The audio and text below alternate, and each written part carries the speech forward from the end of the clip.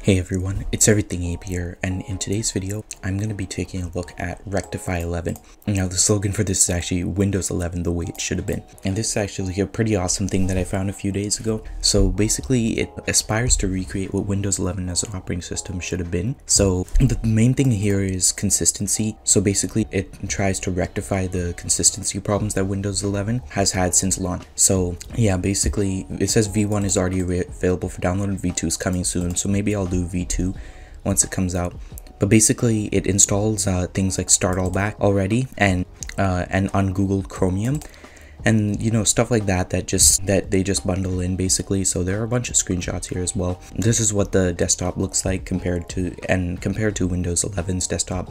It looks pretty darn different. So you can see the start menu is more Windows 7 style, and the taskbar as well. So, and control panel stuff, apparently it fixes all of this, and it introduces consistent dark theme mode, so, and this and improved setup. So what we're gonna do now is we're just gonna go into VMware Workstation. Alright, so we're at VMware Workstation, and I already have Windows 11 installed on this, but I'm gonna reinstall it with Rectify11.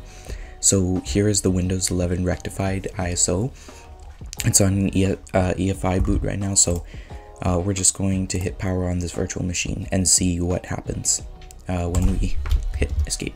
Okay, so we're just gonna hit SATA CD-ROM drive, boot from DVD, and it starts to load into setup. So this is going to be very exciting. I'm just gonna full screen this right here. So the first thing I noticed is, of course, this wallpaper thingy that's in the window. Now I think this is a pretty cool addition that Microsoft should have probably done.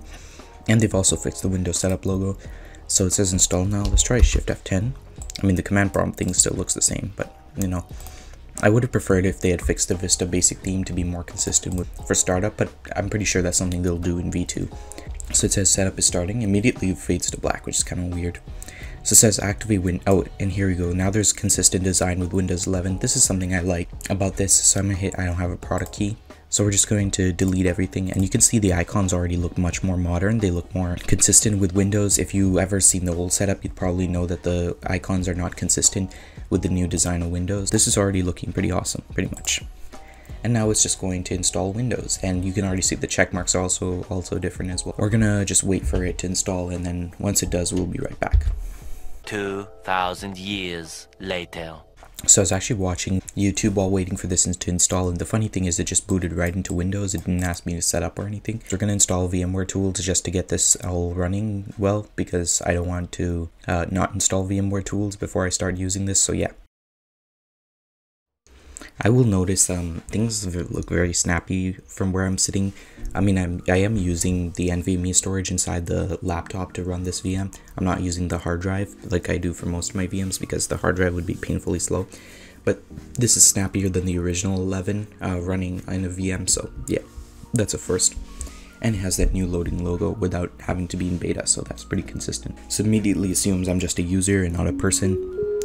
First of all, I really like the cursor. I think the cursor definitely looks much better on this than it does in regular Windows, because the cursor here looks a bit more modern, and the loading does as well, and it really fits in with that theme, with that consistency that this is aiming for. Now opening the start menu, you can see that immediately we're greeted to a very Windows 7 style looking start menu. So you can see that there are a bunch of programs here like there would be when you first install Windows 7. And yeah, this looks exactly like Windows 7 with the all programs and stuff. So they also include Windows Media Player. Oh, yes, totally consistent right here. Yeah, they have Windows Media Player as the default media player, which is kind of weird. But I guess I'll roll with it. And at least they have an updated logo that actually looks nice. So everything is pretty much the same here for Windows 11, like for the applications, except the fact that it's more consistent with the actual OS. So you can see, first of all, they restore the old context menus, which is actually pretty nice.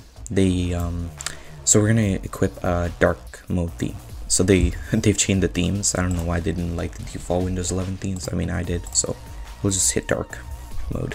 Alright, so now that we're in dark mode, the easiest way to test if it's consistent, like properly actually consistent, is by hitting Windows R. And yeah, you can see that this is dark. If I go to control, this is not dark. Wow, okay. What? What the f? That's kind of weird, but at least the icons are updated. Like the icons on the regular thing, I'll actually bring that up right now. So you can see this is in my host machine, obviously, but you can see the icons look much more modern. Oops, the icons here look much more modern. Like you can actually tell, like these icons match, but the rest of the icons just look completely overhauled on Rectify11. So if we go back, yeah, you can definitely tell that they've actually taken time to polish this. This is how Microsoft should do this. I'm pretty sure there's one person who developed Rectify11 managed to do better than an entire gigantic company. This is actually kind of weird, I'm not gonna lie. They have two different buttons right here. They have, if you click the network, it just loads to this. For some reason, if you click sound, it just loads to the same menu. That is actually kind of weird. Hopefully V2 will fix some of these issues that I'm having right now. And as for anything else, basically these two are not working. This is transparent. I don't know if that's actually the same in regular Windows 11. Oops, just exposed my Discord right there. Oh yeah, that's also transparent, so can't really say that that's different. Yeah, so far I'm really liking how this works. Let's see the File Explorer again. So the first thing I'll probably notice with File Explorer is that everything is automatically set to the default spacing. I know if you reinstall Windows 11, it'll automatically use the big spacing, and that just really sucks. So this actually has the proper normal size spacing in it, and also the proper, the old context menus, but they're actually dark, so it actually fits in with the theme pretty well.